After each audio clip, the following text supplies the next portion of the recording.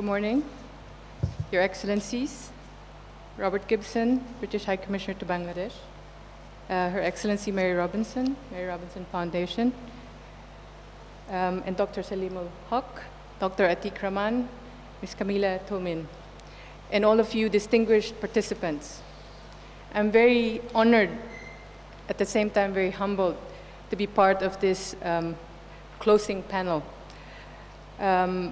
In the 2 months that I have been in Bangladesh, I've come to quickly understand the value of strong national leadership, both by government and civil society together, on calling for a global response to climate change. In all measures, it clarifies the point why Bangladesh has been the host country for this CBA event. And as I understand, it's been the host of this community-based adaptation event for the past 5 times, and this is the 5th time that is being hosted here in this country. Let me begin by congratulating the organizers, the Bangladesh Center for Advanced Studies, the International Institute of Environment and Development, and the Ministry of Environment and Forest for this progressive and remarkable achievement. This conference on community-based adaptation to climate change has become the leading platform that speaks for the millions of climate change victims, how they cope and how they survive.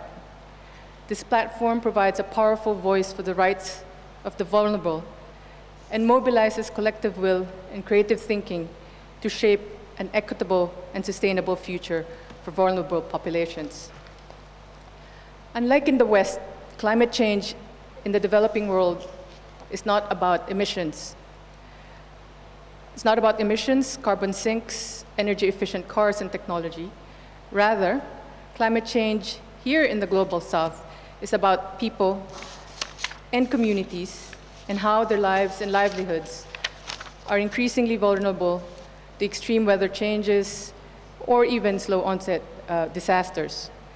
Their right to survive is now being threatened, and we, UNDP in Bangladesh, are now responding to the human face of climate change. Excellencies, ladies and gentlemen, safeguarding lives and livelihoods of disaster and climate vulnerable people has remained at the core of UNDP's mandate, both in Bangladesh and across our program countries.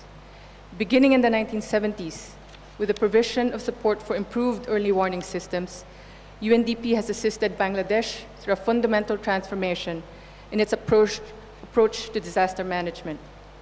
The results of this journey over several decades are readily apparent in the steady reduction of numbers of lives and livelihoods destroyed, and in the way the nation has built back better each time.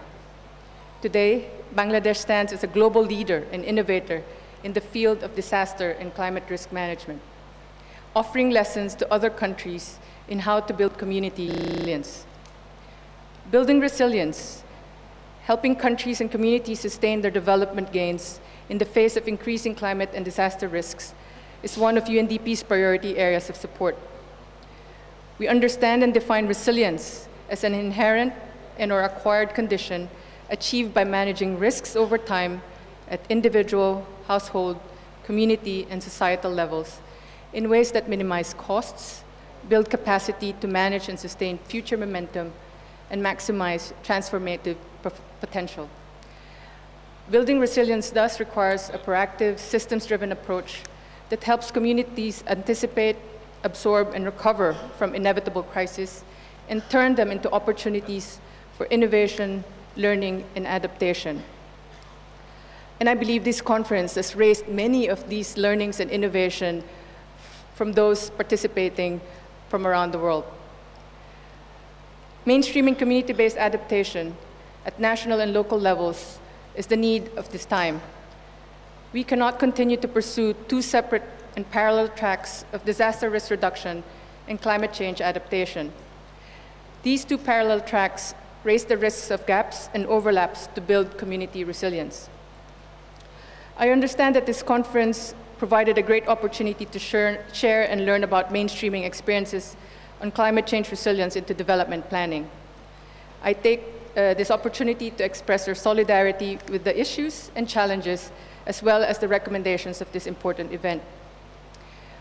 In particular, this conference flags some of the issues which are very close to UNDP's own goals, such as challenges centered on inequality and social justice, the need to address the underlying causes of vulnerability to improve resilience, how to improve gender equality and create women as agents of change, issues of climate finance, and providing the necessary financial buffer to allow communities to innovate and try out new options.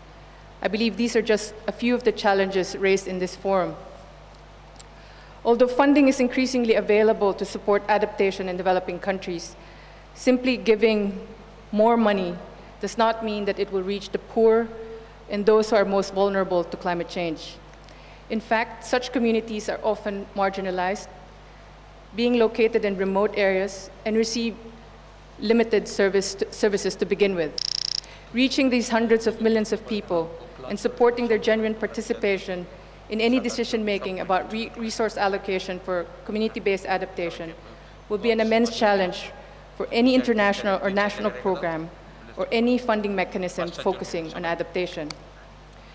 The big question we are all faced today is, will the actions to date be enough? In this global meeting, I think we can all agree more action is needed. The consequences of climate change is getting more threatening over time. The challenges we face are common. We all have to save this planet, we have to save human lives, and we have to protect our future. And I'm confident that discussions from this conference will help us take forward our collective agenda. Thank you for your attention.